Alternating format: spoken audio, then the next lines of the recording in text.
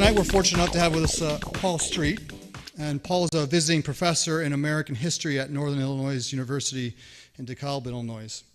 He's the author of 3 books and more than 150 articles and numerous book chapters and project studies on a range of topics, which include labor history, corporate propaganda, welfare reform, political finance, racism, racial segregation, education policy, mass incarceration, imperialism, thought control, and labor market inequality. Broad range of topics that he can and will speak on this night. His most recent book is called Segregated Schools, Educational Apartheid in Post-Civil Rights America. And the book that introduced me to his work is called Empire and Inequality, America and the World Since 9/11. And in that book, he says this: 9/11 was a great opportunity for concentrated economic and political power to advance intimately related projects of empire and war abroad, and inequality and repression at home. In the end, the tragedy would serve to legitimize a dangerous and illegitimate president who was captive to multinational petroleum and military corporations whose policies are largely to blame for the Middle East quagmire that gave rise to 9/11. It is the structurally, and this is where the media part fits in for us, the structurally encoded role of the mainstream corporate media to discourage Americans from really thinking about these and other things. So with that, I invite and welcome Paul Street to the podium, please.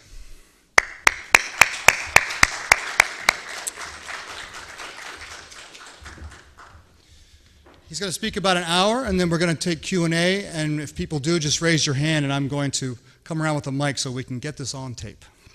Okay. Hi there. Thanks, Jeff.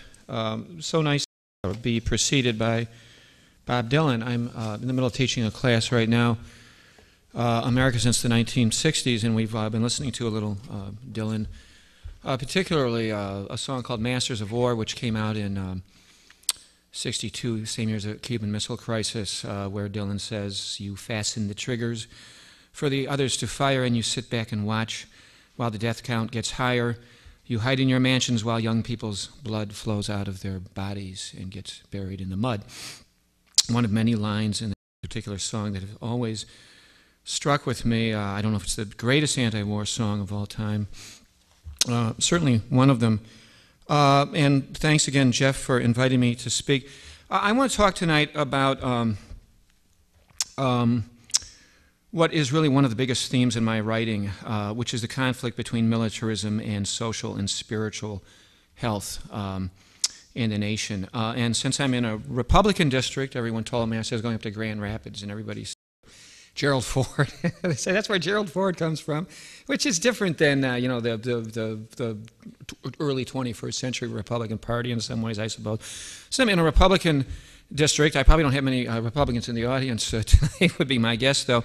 Let me start by saying that a conflict between military expenditure and social spending and health in the United States is, and it always has been and remains to this day, a rich bipartisan affair, richly bipartisan problem. It became especially prominent during the 40s for the first time really in American history, when Democratic, Roosevelt and then Truman administrations oversaw the rise of a permanent war economy and the rise of what the Republican, President Dwight Eisenhower famously labeled, referred to, I don't know if he actually came up with the term, the military-industrial complex. Some of you may recall the great civil rights leader, Martin Luther King Jr., speaking and writing, or you're not going to recall this, some of you personally because you weren't there, but perhaps you've read the essential writings and the essential speeches of King from the late 1960s. If you've encountered him in that period of time talking about what he called the triple evils that are interrelated: militarism, poverty, and racism. I can never again raise my voice, King said in 1967, against the violence of the oppressed in the ghettos without having first spoken clearly to the greatest purveyor of violence in the world today, my own government. That's a quote from King in 1967 at Riverside Church in New York City, explaining his great step that he took a lot of criticism for from within his own civil rights community, speaking openly about the Vietnam War, and to start making all the connections between the struggle for black equality with the struggle for economic justice, and with increasingly in the mid and late 60s in King's rhetoric and discourse with the criticism of the war, and more broadly than that, militarism and imperialism and all those types of things. King was moved to break his silence, he said, on Vietnam by allegiances and loyalties which are broader and deeper than nationalism. His Christian humanist values, he explained, meant that he could not watch passively as, quote, we poison the Vietnamese people's water, as we kill 1 million acres of their crops, as we send them into hospitals with at least 20 casualties from American firepower for every one, quote unquote, Viet Cong inflicted injury. The people of Indochina, Martin Luther King Jr. Said, must find Americans to be strange liberators indeed, he said, as we destroy their families and their villages and their crops. And then King would focus back on the home front, and he would talk about the fact that many young black Americans and poor whites were in Vietnam because their poverty was so high, right, and their job prospects were so low that enlistment in the military looked like a step up to them. A lot of these things, it's interesting when you read King, and when you study the Vietnam War, so many things resonating with issues we have going on right now. Similar, different, but lots of parallels between Vietnam and Iraq. King observed that the American government's resort to mass bloodshed, to violence, in Southeast Asia was undermining his ability to argue effectively for nonviolent activism at home.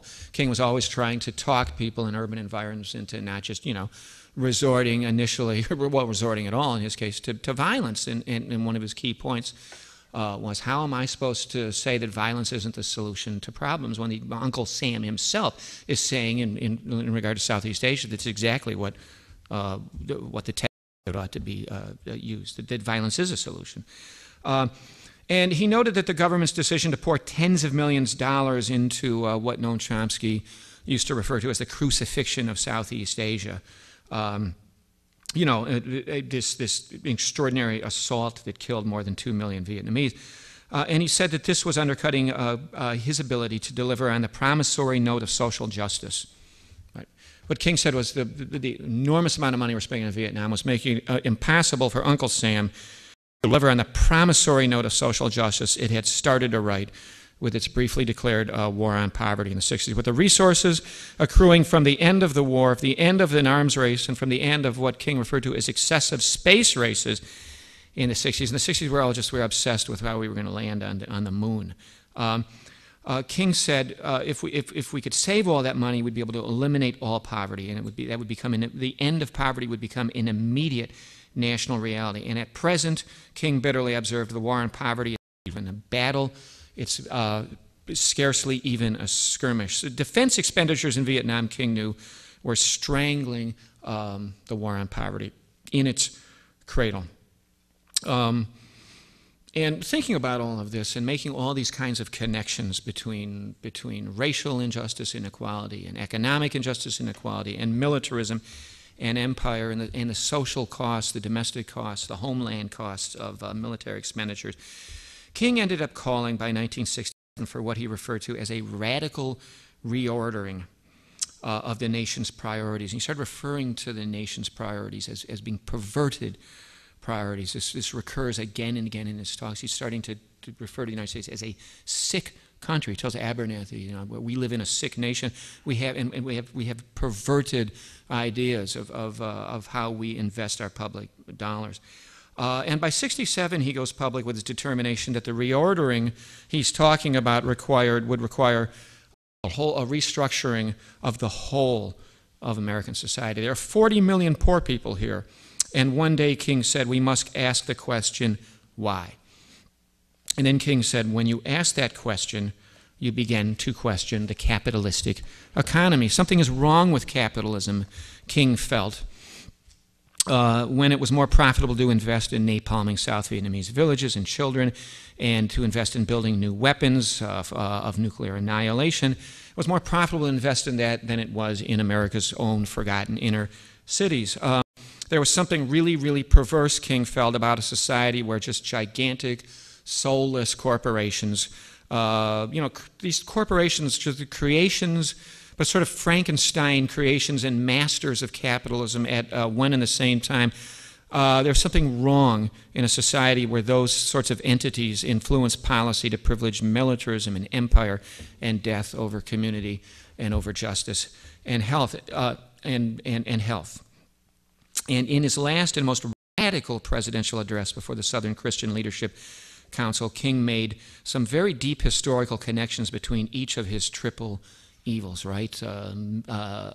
Economic exploitation being one, racism being the other, and militarism being the third. A nation that will keep in slavery people for 250 years, he said, will thingify them. It will make them things. Therefore, they will exploit them, and poor people generally, economically. And a nation that will exploit economically will have to have foreign investments and everything else. Have to use its military might to protect them. All of these problems are tied together, King said. And for King, empire and inequality, materialism and racism, and he said explicitly capitalism, were all inseparably bound up with each other as part of the same deadly complex of soulless social injustice. In his statements to the SCLC, very close to the end of his life, echoed his comments at Riverside Church in New York in '67, where he called for the U.S. to, quote, get on the right side of the world revolution by beginning the shift from a thing-oriented to a person-oriented society.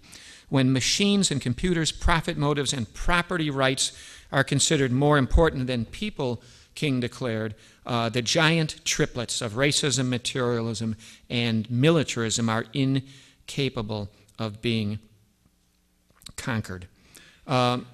King was driven to these conclusions and, incidentally, interestingly enough, to endorse what he referred to as democratic socialism.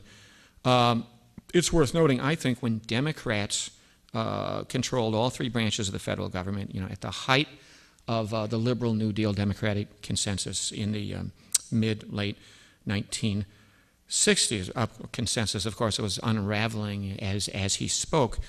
And all of which, flash forward now, looking at the 21st century and thinking about our current situation. An obvious question arises: how do the nation's priorities stand today? Where are we? Where are we? This is a big question in Chicago right now. We're having a lot of these sort of 40-year assessments, because it turns out 65 and 66 are the 40-year anniversaries of the Chicago Freedom Movement. When King said, okay, enough with the South, we did that. That was actually relatively easy. Now it's the serious stuff. We're going to tackle social and economic injustice in the entire country, including the North, of course. Well, here we are 40 years later, more than 36 million residents of the country, of the United States, which U.S. Senator Kay Bailey Hutchinson likes to call the beacon to the world of the way life should be. I love that phrase. She said, Kay Bailey Hutchinson said that in a speech they gave to the U.S. Senate in early '03, the one where they gave W, a check to do what he needed to do in Iraq. And she said, we're the beacon to the world of the way life should be. Well, more than 36 million residents in the United States in the beacon to the world languish beneath the federal government's notoriously low poverty level. It was $14,680, for a family of three a couple of years ago, and it hasn't gone up much since. The poverty level is it's a crazy thing. I'm involved in a lot of debates about what the poverty level ought to be. It goes back to the 50s, where they actually plugged in the FDA's formula for a minimum adequate food budget, and they multiply it by 3. That's how they come up with this thing. I defy anyone. I'm from Chicago metro area. I defy anybody to successfully sustain a family of 3 in Chicago on $15,000 a year.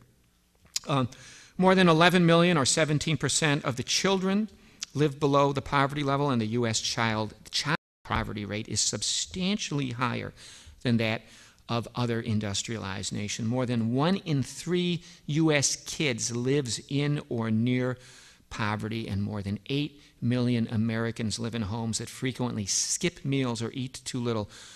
Suicide takes the lives of 30,000 Americans each year. It's a high-ranking cause of death for 10 to 14-year-olds, 15 to 19-year-olds, and 20 to 24-year-olds in the beacon to the world of the way life should be. I did this big study, which just came out last June, under the aegis of my old employer, the Chicago Urban League, where I was the research director, right in the middle of the South Side Chicago at 45th and Michigan Avenue for 5 years. It's called Still Separate, Unequal Race, Place, Policy, and the State of Black Chicago, and I won't hit you with all of the findings there because, as you see, the whole thing grew to a book length. But for example, I found 15 Chicago neighborhoods in 1999 where more than a quarter of the kids were living at less than a half of the of this kind of increasingly laughable and inadequate and tragically low poverty level. And that was at the peak of the Clinton boom, okay? When I deal a lot with 2000 census data, and when you're citing stuff from the 2000 census, you're actually talking about 1999. So we had, at the peak, okay, this is at the best it's been, okay, the longest peacetime expansion in post-World War II America. There were 15 neighborhoods in the city of Chicago. There are 77 neighborhoods total, statistically. Chicago's weird. The neighborhoods are broken down very specifically and have been since the 1920s. You can really measure things very precisely. And 15 neighborhoods. We had 15 neighborhoods where more than half of the kids were poor, which didn't surprise me so much. But the 15 neighborhoods where you have more than a quarter of the kids at less than half of the poverty level. Okay, so family of 4, I mean, you're in families where the total income is less than like $8,000. Found one neighborhood in Chicago on the far south side where 50% of the kids, where more than 50% of the kids were in deep poverty. It's this new term now among poverty researchers, deep poverty. Because you just hear about poverty levels. That's bad enough, but they have to measure how extreme the poverty is, and so now we have this phrase called deep poverty. Here in Grand Rapids, and I looked it up before I came up here, I found it's real easy, there's this thing, the Fact Finder, www. Fact Finder, the whole, you can find this, you get these spreadsheets on every community, it's amazing, in the country. 1 in 5 kids in 1999, okay, in the 2000 census, lived in poverty. There were 14,000 people in Grand Rapids in 1999 at the peak of the Clinton boom, living in deep poverty, okay, at less than half of the poverty level. More than 42 million Americans lack health coverage. The Beacon is still the only, I'm going to put that down there because it's getting in the way, that book, is the only modern industrialized state, okay, without a universal socially inclusive health insurance plan. Nearly 2/3 of the homeland's populace, okay, America's populace, actually supports a universal system that would provide health coverage to everyone, but that's sort of neither here nor there in terms of policy. But there's a lot of issues on that, by the way. One of the things that's really shocked me, one of the astonishing things about contemporary United States society, as I've been following events over the last few years, is this disconnect between what you read.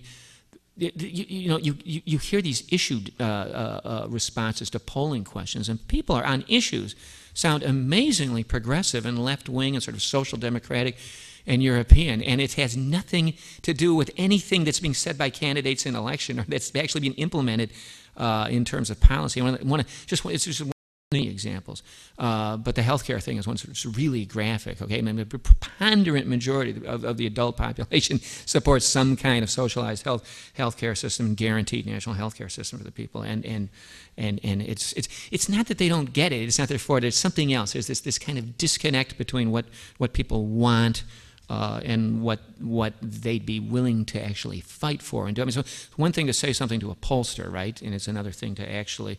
So I would sort of joke with my history classes that maybe they could have American Revolution. They just had Gallup, they could have just have approval, King George's approval ratings after the Tea Act, because the Tea Act didn't turn out terribly. Everyone would be like, that's it, that's great, we showed them, right? They got a 20% approval rating on the Tea Act, right? So they don't have to have the Boston Tea Party, right? And then the guy that dressed up like an Indian and jumped, and threw all the tea in the harbor. I mean, Dr. Phil would talk to him, right? What were you thinking? What were those issues that you had? What was wrong with your family that made you do all that kind of stuff? Even though it's the second richest country, everyone's saying America's the richest country. Actually, per capita, Norway's number one. I hope that doesn't offend any patriots out there. So let's say we're number two, okay? Even though it's the second richest country in the world after Norway in terms of per capita wealth, the U.S. ranks number 24 in terms of life expectancy. There's a lot of health data been coming out in the last few years, and that's one that stuck out to me and stood out to me. And part of the explanation for why we might be the second richest country in the world, if you want us to be the richest country in the world, because Norway's so small, okay? Richest country in the world, but 24 life expectancy. Part of the explanation lay in the astonishing that's a value statement. I guess I say over. I'll admit it. I think this is too much. This astonishing over-concentration of wealth in America, where the top 1% owns more than 40% of the wealth. The top 10% owns more than 2/3 of wealth in the beacon to the world of the way life should be. The rest of us, that's 90% to fight it out, right, for 1/3 of the nation's net worth. And of course, things get a lot worse when you factor in race. One of the most astonishing statistics I've run across in recent years, and it's a very reputable statistic, some big-name economists, one of them Tom Shapiro out of Brandeis, is this one. By 1999, Shapiro found out. Shapiro and a guy named Melvin Oliver have done some really pioneering research in the last few years on. You don't get the full sense of income, of class and race disparity in the country if you just do income. And when you really get it, when you do wealth, okay, and total assets, right, net worth. Shapiro found by the end of the 20th century that the net worth of typical white families in America was $81,000 compared to $8,000 for black families. So that's 10 black cents on the white dollar. And by 2002, thanks to recession, he found that black net worth fell to 7 cents on the white dollar. And by the way, those 15 neighborhoods that I mentioned before in Chicago, where more than a quarter of the kids are living at less than half the poverty level, all but one of them are very preponderantly African American. And in Chicago, just place and race go together so as in other cities. I mean, don't get me wrong, that you really, you can just, when you say West Side and you say South Side, and that's where those neighborhoods are. That's where those neighborhoods are at extreme poverty. The only exception was the near North Side, which seems counterintuitive because you've got some rich condo developments up there, but it made it in at like number 14 on that ranking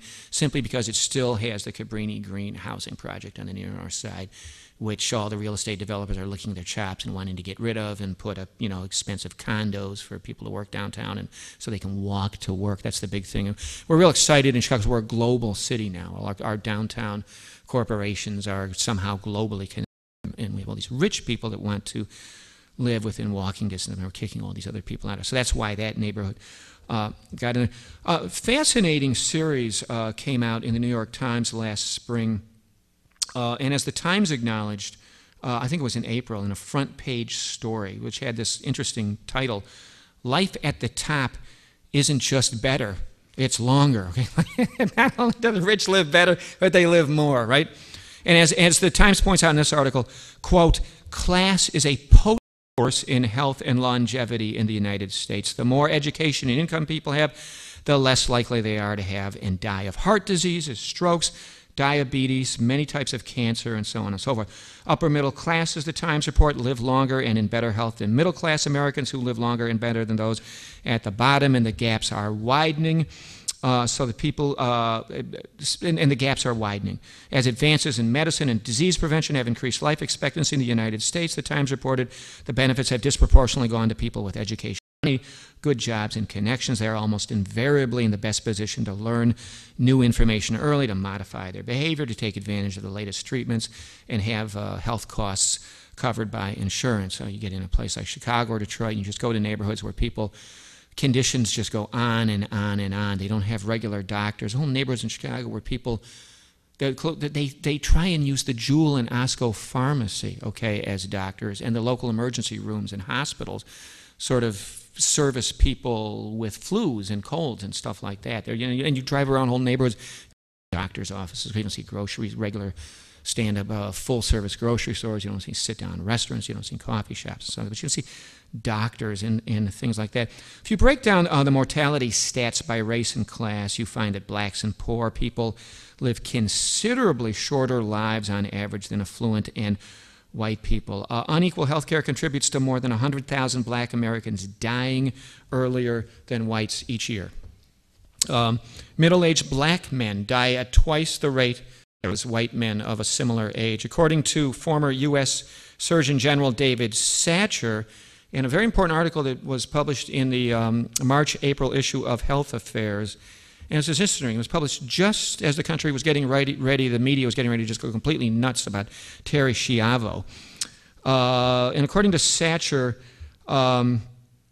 elimination of this racial gap in quality of health coverage would prevent an estimated 84,000 early deaths each year. And it's just a whole other bunch of reasons. The last year, for some reason, was a very big year in the publication of research about racial health disparities. We found out that black infant mortality is 2.5 times higher than that of white infant mortality, and so on and so forth. In the research that I did on Chicago, we found that predominantly white Northwest Siders can expect to live to 75 to 80 years old. Predominantly black South Siders have a life expectancy of around 60 years. Black men die at a rate double the rate of white men in Chicago. Do you know, I found this out and did not realize this until late in our research. In Chicago, because of particularly early black male mortality and also incarceration, the female population within the black community is like 30% bigger than the black population. I said, well, that's just Chicago. And then this guy, Mawakil, did a piece in the and he said, across the board, there in the American cities, there's these astonishing gaps among adults in the number of people that are actually biologically alive in the black community, with the male population way down. The death rate for black women is nearly twice that of white women in Chicago. 13 of the city's top 15 neighborhoods for HIV mortality are disproportionately black for the city. One of the really interesting, interesting is the wrong word, disturbing findings we had in our research about Chicago was counterintuitive. HIV. And they go right to gay neighborhoods, and they think of the North Side, and they think of neighborhoods around Wrigley Field up there. And by the 2000 census, HIV, AIDS, mortality has really migrated into the predominantly black sections of Chicago. I can't speak for other cities, but I'm assuming similar things are going on. Of the top 15 neighborhoods for heart disease mortality, 12 are very disproportionately black, 10 are at least 94% black. Lower black income, lower access to health care, differential neighborhood quality, residential race segregation, all these things combine to create these kind of health disparities. And if you're looking for an instructive exercise, do a domestic version of something that Noam Chomsky is always talking about in terms of foreign policy, right? This distinction between worthy and unworthy victims, right? If someone's a victim, but they happen to be with a government that's on our side, we give them a whole bunch of attention, and if they're affiliated with a movement or a state that we're against and they're victimized, then they sort of don't exist, or you have to read about them on page 30. Well, if you're interested in that worthy versus unworthy victims distinction, do a LexisNexis or a Yahoo or a Google search to determine which issue receives more media attention in the U.S. during the last year. This really heavy toll of premature black mortality, or the death of one white woman named Terry Schiavo. And I'm aware that how and why the Schiavo thing became what it became had to do with a whole bunch of things. But the Christian, and I put that in quotes, right to life crowd just hasn't gotten around yet to making a national, quote-unquote, moral issue out of the first problem. One of the things that really amazed me in this last election in '04 was the way the media sort of played along with this of this label moral issue, right? I mean, basically gay marriage, right? And then women's choose and sort of personal morality issues and sexual conduct, sexual behavior sorts of issues. Those are moral issues. But more than 1 million black kids in the country. The Children's Defense Fund reported in '03. More than 1 million black kids in deep poverty, half poverty level. Is that a moral issue? Is 1% owning 40% of the wealth in the country? Is that a moral issue? 42 million plus, or whatever the latest count is of people uninsured. I mean, a lot of moral issues. It's sort of interesting the way and I just sort of heard people on the left going, well, how they did it, how the right did it this time is, they used moral issues. Wait a minute, you're even buying into this definition of what, meaning gay marriage primarily. You're buying into this definition of what a moral issues. Also, I didn't think the gay marriage issue was as big a deal, the moral issues, as I still thought '04 was very much a 9/11 election. It was very much the pushing the panic button and using national security fears. But I'm sort of going off on a tangent there. I could, really go on. The list of unmet American social needs is just endless. The record of public disregard for unworthy victims, of domestic, homeland, race and class inequality is just really voluminous. I mean, I've just seen, that's one of the things that I said to people, how did you write so many articles in the last 5 years? I just was in a position where the data that was flowing across my desk was just no stop. I mean, I was just, by virtue of my position, I didn't have to buy all these journals. They'd just be delivered to me. They'd show up in the mail. I had to go through my email for the first hour, and then I'd be in everyone's email databases, and I would just, this litany, of horror, of inequality was just the first 2 hours of every day. And so I was just to pick and choose your miserable statistic. Now, to a longtime poverty and race researcher like me, it was a little strange to see the nation really jolted more than anything. I've never seen people making connections between race and poverty, and even to some extent militarism, more than they have in the last couple months because of Katrina. I mean, it's the biggest sort of discussion I've seen that publicly about that since the 60s, with the race riots in Vietnam going on at the same time. To a longtime researcher of all this kind of stuff like me, for whom none of this is really new, it was kind of bittersweet to see the nation just jolted by Katrina into this kind of kind of surprised discussion of poverty and race.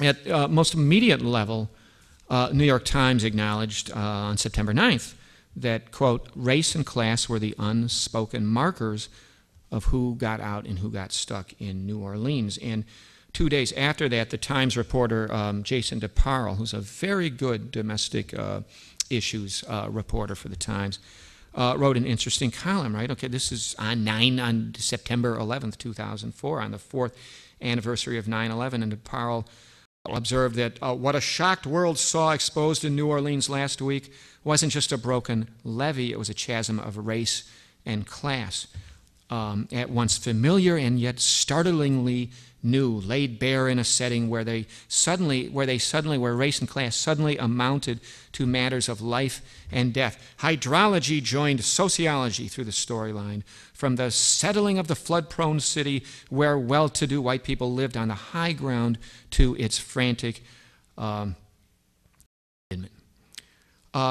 but, race and class have always been matters of life and death in America. Katrina just provided, I thought, an especially graphic and unavoidable illustration of the basic fact that a lot of us have been studying for a long time, that American societal arrangements and institutional hierarchies, apportion freedom. Which is this term that freedom that Bush just beats to death, but never bothers to define, and whose limits and complex and contested meanings he of course, just never appreciates. But that we distribute freedom. I mean, literally, freedom to get away from a natural disaster, right? And all kinds of other ways, and that we distribute that in very racially and socioeconomically selective and unequal ways. We all know who got left behind, okay, from Bush's, to rot in that living hell that New Orleans became for those few days. One of the most interesting and revealing terms I saw in the media coverage, and since we've got me talking about Katrina and the media, there's an article I did out there on the table, which is a more comprehensive account. One of the most revealing and I thought interesting themes that I saw over and over again was, I can't count how many times I heard reporters say, this can't be America. It's more like a third world nation. It's like Bangladesh or Baghdad. I mean, I literally heard that about 10 times. And this comment, to me, I thought sort of minimized extreme levels of inequality and poverty and disparity and public sector starvation and all that kind of stuff, which had really created, I don't want to say third world, but certainly sub-first world, okay, conditions in black communities across the country for a very long time. I mean, pretty much what King used to talk about, these triple evils that are interrelated, and just you see people, oh my God, the Louisiana National Guard was over in Iraq and the Mississippi, or good chunks of them were over there. It was just exactly what King was talking about, right? We had people of exactly the types of skill sets and the abilities and the capacity to save people off of rooftops, and they're not even available. They're over there. I mean, seemed very 60s-like to me in various kinds of ways, right? But the thing that got under my skin and bugged me about it, and I actually heard a quote from Barack Obama that I thought was really sort of, because I often sort of have these criticisms that I make on ZNet and other places sort of Obama from his left. But Obama, I thought something that was really, and we're all excited in Chicago, the community I came out of there, you got to love Obama, just like everything he says, right? But he said something that I thought was really sharp, which is it's kind of a damn shame it took a hurricane to expose the fact that people are living under these kinds of conditions. He said, I've been talking about it for a very long time. So I don't know. That's sort of my bit on Katrina media coverage. So how does the government, in the beacon to the world of the way life should be, Kay Bailey Hutchins' description of the United States, how is the beacon's national government, how has it been responding to all this inequality and this poverty and this inequity and these issues that I have been focused on, I suppose some people might say over-focused on for the last few years professionally? It's sort of been my job to study this stuff. Well, it's more than a generation after King's assassination, and King is this sort of iconicized but sort of defanged hero, right? Where even the white kids in the Chicago area suburbs, and everyone's just listening to the "I Have a Dream" speech. And he's in all the history textbooks, but he's sort of turned into this kind of safe guy who beat Bull Connor and spoke at Washington, D.C. in '63, and basically just wanted civil rights. And sort of leave out the whole legacy, right? Which the guy called himself a democratic socialist by '67, and was connecting all the dots: race with class, with poverty, and not just black poverty, but the poverty of poor whites, with militarism, which he's starting to refer to as imperialism, and he's starting to wrap it all up as part of capitalism in a way. And what I see his real legacy is just being disgraced by a government that prioritizes militarism over social provision and health like no time in recent memory, like no time that we've ever seen.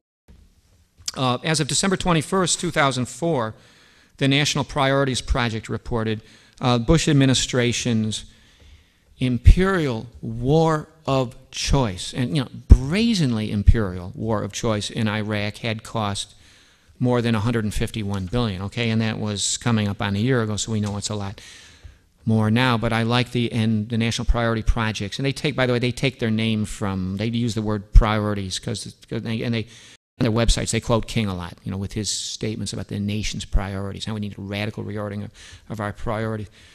And what they did with that number, 151 billion, last Christmas season, is they broke down other uses it could have been made with. And they found that you could have enrolled 20 million plus kids in Head Start. You could have provided health insurance for 91,000 kids. You could have built more than 1 million public housing units. You could have hired 2,621,740 additional public school teachers for 1 year. In my home state, where black kids in Chicago attend schools with class sizes that are too big for students to receive individual attention, the state's share of the war's cost could have paid for the building of just 772 new elementary schools. The Chicago public school system could have hired 27,000 more teachers, and so on and so forth. Here's how National Priorities Project breaks down the American tax bill for 2005, okay, as of your last tax day, by which time the costs of the Iraqi war probably exceeded $200 billion. So let's say you paid Uncle Sam $1,000 last April. This is how your patriotic investment in the American public sector broke down. $300 went to the military, which the federal government likes to call defense, and which could probably more accurately be called empire. And internally, of course, people have within the Pentagon, most of it's for what they refer to as forward global force protection. Okay? It's a nice phrase. It's a little different than defense, okay? Though they will give you all these reasons why we're really defending ourselves whenever we're forwardly projecting our force projections. Onward Christian force projectors or something, right? $203 will go to health care. All health spending by the federal government, including federal spending on Medicare and Medicaid. $186 out of that, $1,000 goes to pay interest on debt, on the national debt, which costs the government, by the way, $317 billion per year. In other words, to pay off domestic international bondholders, okay, global finance capital. $66 goes to what the budget calculators call income security. Including temporary, that's expenditures for the poor, temporary assistance for needy families. That's what we used to call AFDC, Aid for Families with Children. And they didn't like that, and they got rid of that, and they thought that sounded too nice, so they wanted to make sure everyone understood that welfare is temporary. So they renamed it Temporary Assistance for Needy Families. And also supplementary security income and various different programs for families and kids. So you get $65 out of the $100, out of the $1,000 goes to that. $37 on education. All federal expenditures on elementary, secondary, higher education. And if you're fancy, you could tell me, and you'd be right, that most of the school funding is of course local and state. I'll tell you, particularly in Illinois, it's really local. And the quality of schools you go to really depends fundamentally on the amount of property tax in your school, in your school district. $34 the benefits for veterans, $27 on nutrition spending, including food stamps, child nutrition programs, $21 for housing, $17 for environmental protection. It's not a very high-ranking priority. $9 for job training, and $5 to what they call other. Whatever that might be. That includes a bit of corporate welfare, right? Now, so defense, quote-unquote defense, most of which I would call global forward force projection, is involved in maintaining more than 700 military bases located in nearly every nation in the world. And the source on that is Chalmers Johnson's book, Sorrows of Empire. Defense outweighs education by 8 to 1, income security by more than 5 to 1, nutrition by 11 to 1, housing 14 to 1, job training 32 to 1. Military accounts for more than half of all discretionary federal spending. Defense budget is actually, you get the official numbers and they put it like in the 400 billions. It's probably closer to 600 billion when it's properly calculated. And when you delete, and it's a much bigger percentage than the Bush won't ever admit when you delete non-discretionary expenditures like Social Security, which the Bush administration, they always love to put in all of Social Security in their little pie charts to prove that defense is really a small expenditure, but it isn't. It's half of the discretionary expenditure. And I could say more. There's a lot of games that go on. I used to have to study this about how exactly you calculate the federal budget. And don't be too fooled by the number 2 ranking for health care. Most of that $202.74 is a repayment to corporate medical industrial complex. Our per capita health expenditures actually in this country are huge, right? You hear all this other, if you do things through the market and you do it privately, that's more efficient. We have absolutely massive, Krugman is very good on this and writes about this in the New York Times. We have very high per capita health expenditures, higher than those of many countries with national health insurance plans like France and Germany, because we have very high doctor salaries and just these skyrocketing drug prices in this country where, consumers have almost zero countervailing power to flex against the market-setting capacity of big pharma, right? A big pharmaceutical companies, and the costs are high because there's this flood. If any of you have had anything with your health insurance company, I hope you have health insurance, right? You're not like 42 million. You don't. Just the paperwork, it's just endless, and it piles up.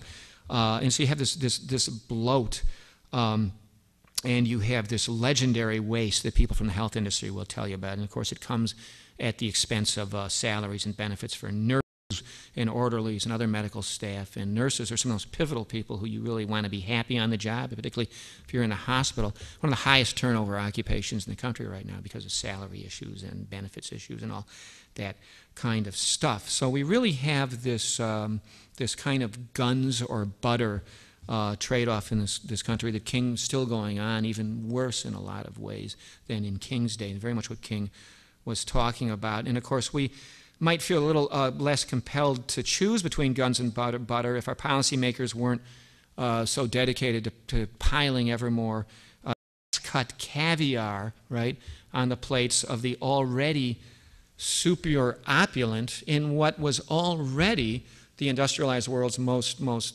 unequal and wealth top-heavy society, okay, under Bill Clinton, okay? That was already going on under Reagan and Bush 1 and Clinton before you had these extraordinary tax cuts which, are sold to us as middle-class tax cuts, but when you break them down, you find out that the wealthiest 1% received about a quarter of the total cuts. And I could give you more statistics on that, but I won't. Another place to look for some additional anti-poverty dollars might be in the nation's $50 billion prison industry, which has just taken off in the last 20 years as the United States moved into leadership. One area we're absolutely, unquestionably number one in, incarceration rate. Just astonishing incarceration rate.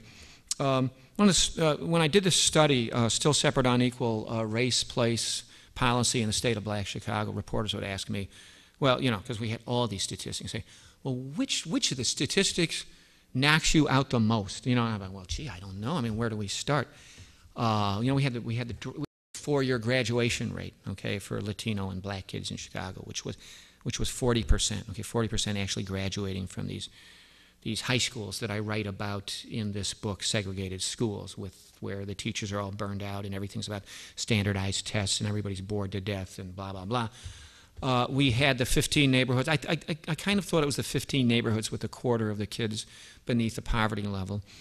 Then I kind of thought it was the fact that we had all these statistics, and those are just some of the awful statistics, and they were from the peak of the longest peacetime expansion in the American economy since World War II. I say that's what the worst thing is, right there. Because I know every one of these got worse because a recession came in and it got worse. And then I realized the one that got me the most: 20,000 more black males in Illinois in prison than in the state's public universities. And I did a whole study on that in 2003 right down to the zip codes, where prisoners come from and where they're going. And more than a quarter of the prisoners in the whole state of Illinois are released at just 10 zip codes. We've got whole parts of the state, and we call it downstate. Everything that is in Chicago and Illinois is called downstate. I don't know if they have the upstate, downstate thing in Michigan, with Detroit in Michigan, but it's what they call upstate in New York. You've got whole towns that just completely rely on basically predominantly young black males from Chicago and a few other communities in the state as their raw material. They keep their one thing that keeps, I'm thinking of a town like Ina, Illinois, in the deep southern part of the state, where they used to farm and they used to have manufacturing and all this. They got globalized and deindustrialized, and they had farm crisis, and the best place you can go and work is a prison, where you can have just a high school degree. Here, I've read accounts in Michigan of Ionia, right? And organic sorts of prisons. And I read a piece in the Detroit News that came out in '03, and it was like, it's rural towns. I don't know if Ionia is really rural, resting on the their raw material of urban felons. I can say race once. I'd like to break that down. I'm going to get inside those statistics. But white rural towns, right? Basically, their economic underpinning is this sort of steady flow of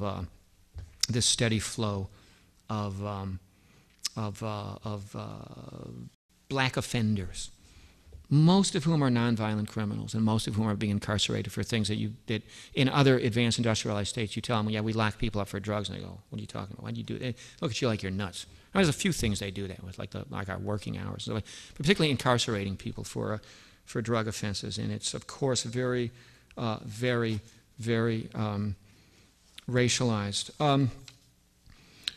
This massive military spending to move off of prisons for and its deadly applications recently, are just obviously really, really bad news for a whole bunch of people, like tens of thousands of Iraqis. You all probably know, if you've read anything I've done, you've probably reading ZNet, which you might probably run across this statistic, which gets debated again and again, and I've mentioned it on my blog, and then people, but the conservative British medical journal, The Lancet, has estimated 100,000 excess Iraqi civilian deaths between 2004 and October 2004. Anyway, get into some of those methodological issues and question that number, and you just want directly verifiable kills, okay, of civilian deaths, then your number's more like in the 20,000s. And they don't get to count unless you actually have newspaper or other official media accounts of them. They're verified in more than one source. Then go to www.Iraqi body count, right? Sort of heroic website where these people just comb everything and keep an ongoing database. So whether it's 100,000 or if it's 27,000, whatever exactly that number is, a whole bunch of Iraqis have died that shouldn't have. So I was sort of, during the 2004 campaign, when the American death count at that point was still something like 700 or something. I can't remember what it was. It was when the 2000 Democratic primaries were going on, and Dean said, and if Bush hadn't war, then there are 700 people that wouldn't have been dead otherwise, right? It's American GIs, right? There's 700 people. But, depending if you want to go with the Lancet statistic, you got to make that 100,000 and then 700. Or whatever, 20,000. So it's like a whole bunch of folks that wouldn't have been dead, and not all of them were Americans, okay?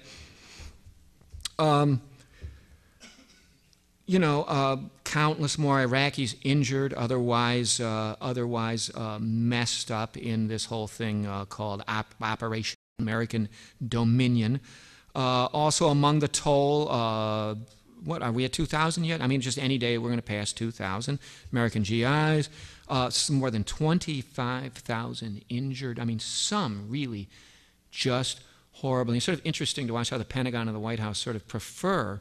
There's all this publicity about, not wanting to see the coffins at all, but very much prefer to have people see coffins and sort of solemn, patriotic rituals over the really, really unpleasant shots of people with missing limbs. And there's more of them than there's ever been with these mines and these new technologies for saving people. There's just horrific types of injuries that are people suffering, in some ways almost worse when you get down to it than the GI deaths. And, we have this uncounted mass so far of soldiers that are definitely going to be coming back with depleted uranium poisoning and, of course, post-traumatic and other disorders leading GI return communities, which are very much working class communities. The New York Times did a piece on the socioeconomic composition of the military in the early 21st century, and it's just amazing how just pervasively working class it is now, to the point there's just almost no one else but working class people. Even the officer positions now are people whose socioeconomic origins are more blue collar, and so these communities are dealing, and they always do, with mental health and family violence problems, right? As people come back from war, and of course this dovetails with the Bush administration and it's just ongoing tax cutting mania, actually cutting veterans benefits. Of course, the line being that the greatest World War II generation is retiring and all that kind of stuff. Millions of Americans and the nation's overall social health paying a really big opportunity cost for the money their government spends on war instead of social uplift. But there's one group, I've been tracking this, of Americans for whom King's perverted priorities are really good news, and that's leading defense investors, and leading investors in American defense corporations. I'll never forget earlier this year running across a CNN money dispatch. And it just came on my, it was linked right off of my Yahoo or whatever. You get these check your stock account and, investment advice. And you'll read a CNN money bit, a ditty on some aspect of investment. And it was titled, Wall Street Has Embraced Defense Stocks. And it reported that military equities had become a shining jewel within a broadly bad stock market. The reason, CNN Money pointed out, is fairly simple. The ongoing military operations in Iraq and Afghanistan, not to mention an increased focus on homeland security. Shares of the 20 U.S.-based defense companies with a market value of at least $1 billion are up 30%, CNN noted, during the last 12 months, blah, blah, blah, compared to just, a 2% gain in the SIP. So, at least that may be cold comfort. If you have a cousin that's coming back with a missing leg or something like that, help him out. You can help rebuild his home, and fix the staircase or something with money that you make from investing in Boeing or Northrop Grumman or Lockheed Martin, or just fill in the bank. So, in a generally bad or weak investment climate, CNN reported, one sector has held up quite well, and it's helping to prove that one of the most overused cliches of professional sports is actually applicable to investing.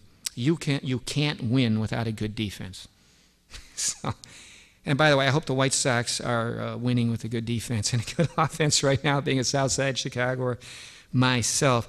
And so I better wrap up, and I've got two other points. Where is the left, supposedly democratic opposition to all this empire and inequality, to King's triple evils, or what he referred to as his triplets: militarism, economic exploitation, and racism? Democratic candidate Kerry defied his own voter base, and including his own delegates in the Fleet Center in Boston last fall, by refusing to embrace withdrawal from the occupation of Iraq. His essential message, as far as I could make it out in foreign policy terms, was that he was the better, more sophisticated military imperialist than Bush. And this message was just all over the place. It was reinforced by proud references to, it was almost like, vote for me. I actually physically participated in the crucifixion of Southeast Asia in the late 1960s and early 1970s. These references to his direct youthful engagement in the war in Vietnam. I loved when he accepted his nomination speech, right, with a salute. Remember that? And reported to duty.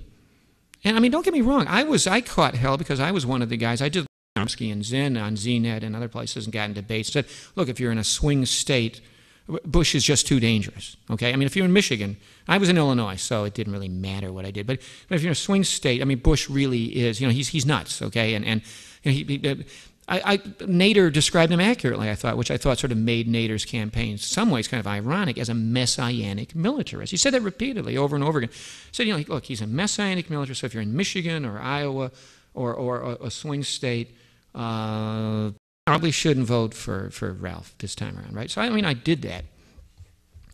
But, boy, was I, you talk about holding your nose. I mean, this was, with this, I had this, and I had the clips on under, and I wasn't looking, I couldn't look at him much either. I mean, the Onion had this hilarious piece about the Kerry campaign where he would show up in, like, factory parking lots, but he was campaigning from a rolling yacht. He was all dressed up like a New England yachtsman. He had this sort of aristocratic lilt to his voice. Blue-collar workers were coming out of auto plants and looking at him like, what? And he's saying, vote for me. The Democratic Party is the party of the workers and all this kind of business. And regarding domestic policy, Kerry had nothing much at all to say about poverty, okay, in the world's richest nation. Everything was the middle class, the middle class, the middle class. It was always about the plight of the middle class. Well, that's what his advisors were telling him to do, but I really think he could have made a lot more hay. I mean, I know a whole bunch of people in Chicago that were like wanting him to say something about poverty. And, by the time his campaign is going, there really is an increase in poverty, and particularly child poverty, and it was a really big issue, and he stayed away with it. Kerry would have been the second richest president since Kennedy, incidentally. I mean, he would have, partially because of who he married, right? I mean, because of marrying into the Heinz family. I mean, he would have been stupendously wealthy.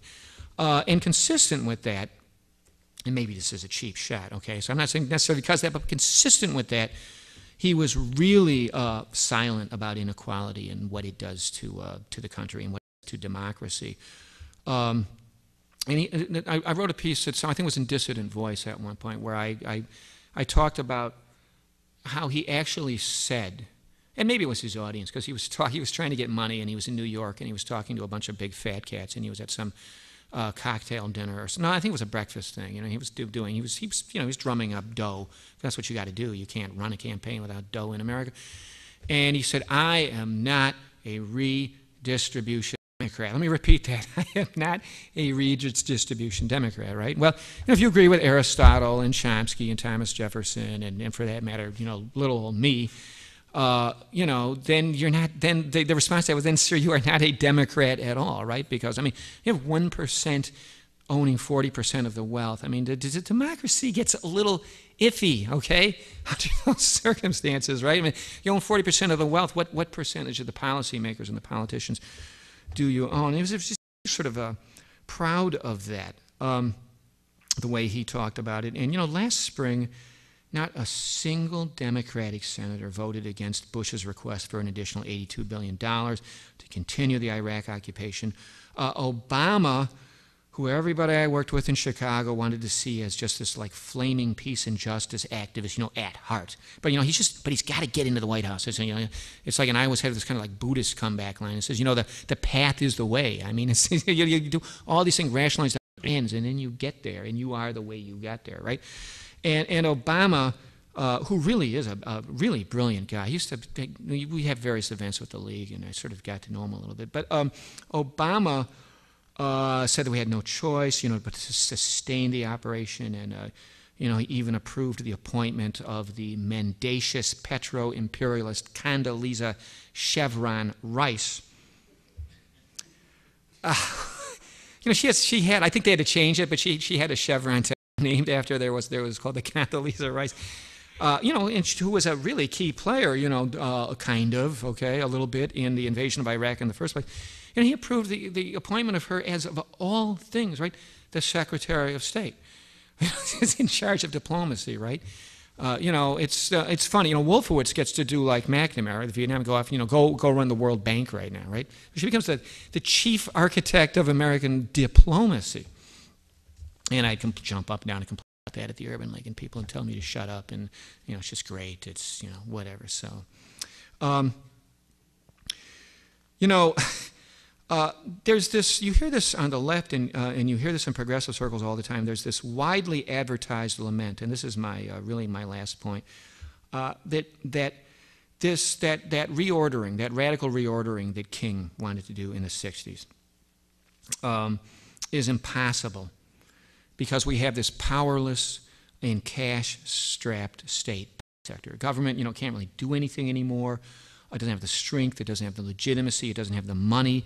It doesn't have the wherewithal to carry out key objectives. And I always sort of hear that line and I say, well, tell it, to the 2 million people behind bars in the country who are incarcerated. That's 2 million people. That's unmatched globally, at least in terms of the incarceration rate is unmatched. Okay, incarcerated at about $35,000 to $40,000 a year, right? Which is kind of interesting because it costs $7,000 to $8,000 a year, at least in Illinois, to educate a kid. But we pay about $35,000 to incarcerate somebody. And I think this whole kind of lament that government is too weak, globalization has so completely marginalized the public sector, and there's no state left anymore that we can do anything positive or progressive with anymore, is to a certain extent myth. And particularly you see it that way when you start asking whose objectives government can and whose objectives government can't carry out. We're the wealthiest nation on the earth. Okay, fine. Norway's got a higher per capita. So the second wealthiest nation on earth. The public sector lacks the money to properly fund education for all the country's kids, can't provide universal health coverage, can't match unemployment benefits to the numbers out of work. We did studies on that. I mean, it's just a chronic issue.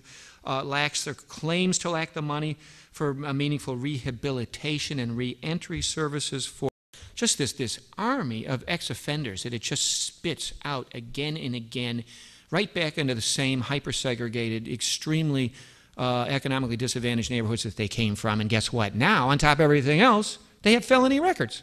And so, how come the black male recidivism rate out of Illinois prisons is more than 50%, right? But we don't have any money to take care of any of that. I mean, I could just go on and on. It's just the list. I studied this for a living for 5 years of unmet civic needs and social needs and so on and so forth. But listen to the things our public sector can pay for. It can afford to spend trillions on tax cuts for the top 1%, disingenuously sold as economic stimulus for them, and as helping the middle class, spend more on the military than all of America's possible military enemies combined many times over along the way, providing this huge subsidy transfer payment to high-tech industry through the Pentagon system. I said that the health care expenditures were a transfer to medical corporations and to pharmaceutical corporations. Say a similar point can certainly be made about the defense budget.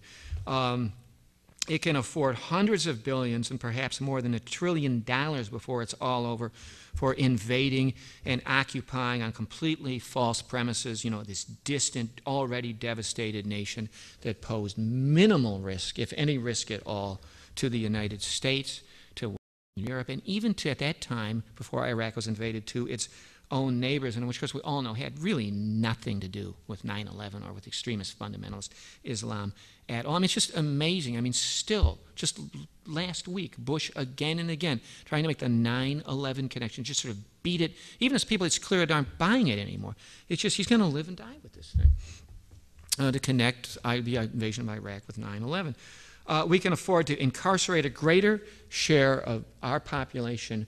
Oh, it's very racially disparate, okay, than any nation in history. We can spend hundreds of millions each year on various types of corporate welfare and subsidies to private industry. I guess what I'm trying to say, the American public sector is weak and cash-strapped when it comes to social democracy for the people, but its cup runs over in really powerful ways when it comes to meeting the needs of wealth and social disparity and inequality and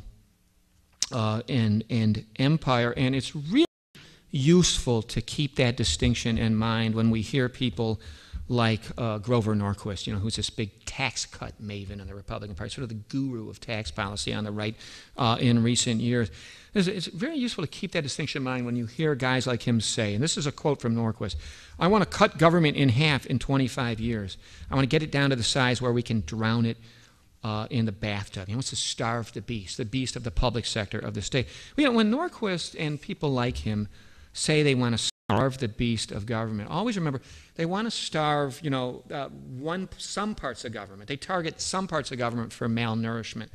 a lot more energetically than others. They're concerned to dismantle some parts of the public sector. They want to get rid of the parts of the public sector that serve social and democratic needs of the non-affluent majority.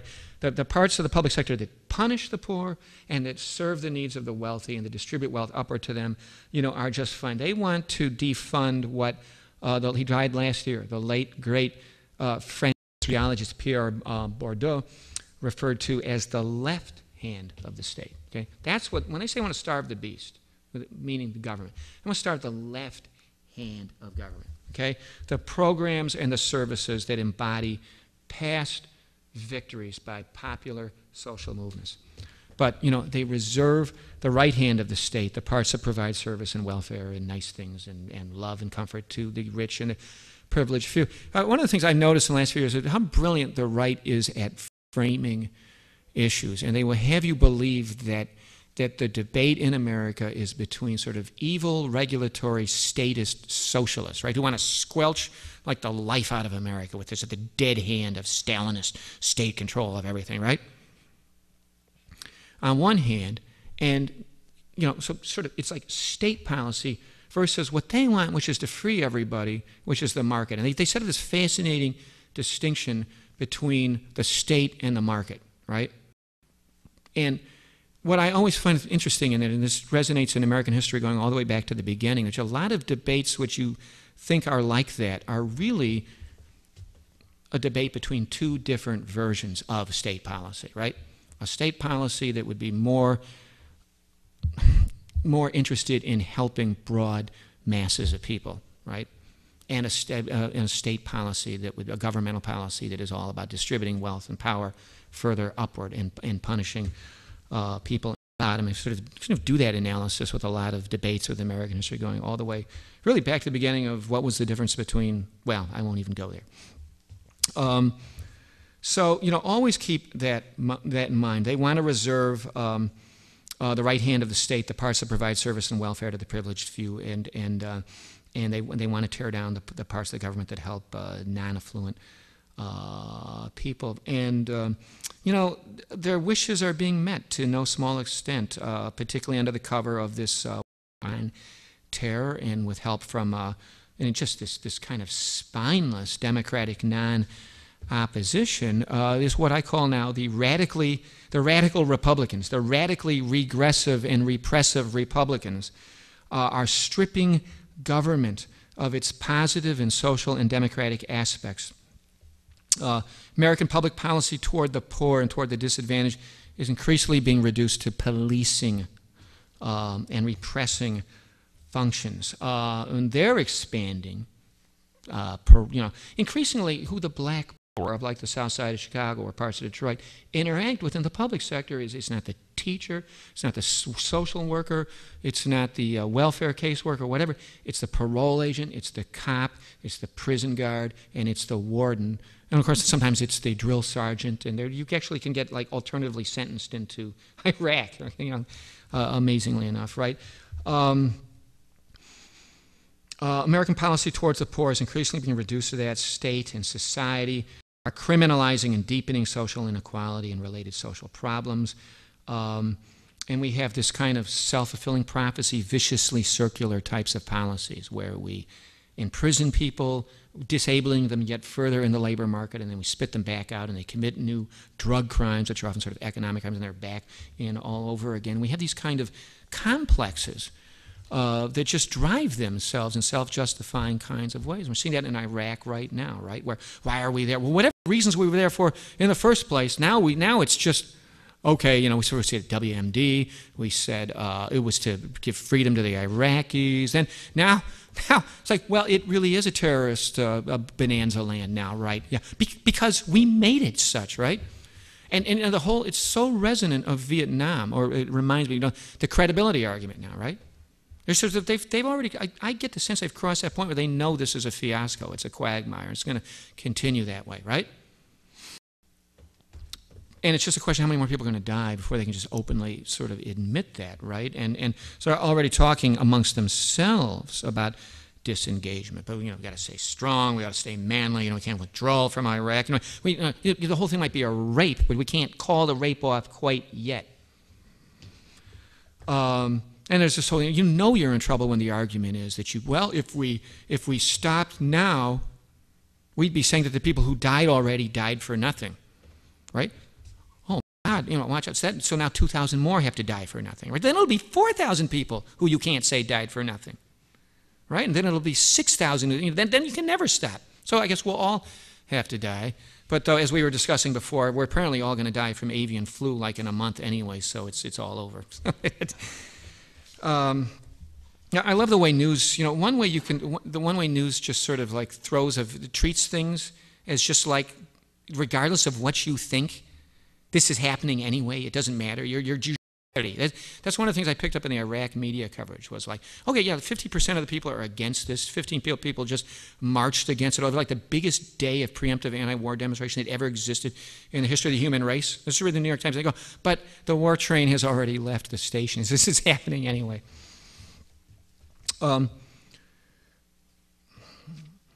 Market discipline and fiscal retrenchment are meant for the poor and the powerless. It's only the left hand of the state that must be starved. The rich and the powerful few are mainly from market strictures and from the sharpening of the public fiscal knife. They are free to gorge themselves in the public trough, profiting from amply fed and murderously flexing right hand of the racist, imperial, and mass incarceratory state. How's that for some warmed over post-1960s left-wing discourse there? King used to talk about the spiritual death of the nation. He used to talk about when we're spending money this kind of way while kids are on the west side of Chicago or the east side of Detroit or in Bedford-Stuyvesant or in Compton or in Watts or in wherever. Or in, for that matter, places like Grand Rapids. One thing I was in my whole time studying poverty is like everything's always Chicago is the huge cities, and there's all these other concentrations like nobody knows about, like in Illinois, like Rock Island, or like parts of Peoria, or East St. Louis. And King used to talk about the spiritual death of a nation when it invests in means of destruction and overseas conquest and murder, instead of addressing those kinds of needs. And he used to talk about how America needs to get on what he referred to as the right side of the world. We need to get on the right side of history. Well, I think we're looking at the spiritual, the potential, the possible, if we're not careful, spiritual death of a nation, and we do need to get on the right side of world history. The terrible social and health consequences at home and abroad are clear for all who care to look. On that note, I've already taken too much time, I better stop. Jeff. Oh, by the way, I'm really not here.